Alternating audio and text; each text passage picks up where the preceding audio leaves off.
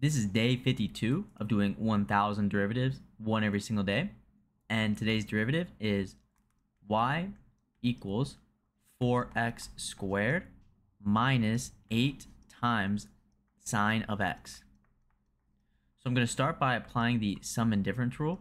So we're going to get the derivative of 4x squared minus the derivative of 8 times sine of x.